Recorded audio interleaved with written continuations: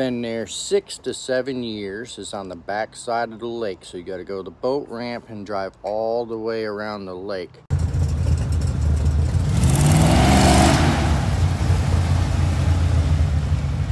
We're out here at Lake Geneva getting ready. The police department apparently hasn't done anything about it because nobody can get it out.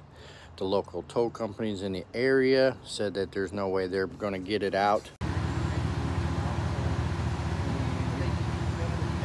So we got hit up by some of the community, asked if we were willing to come out and pull it out for them.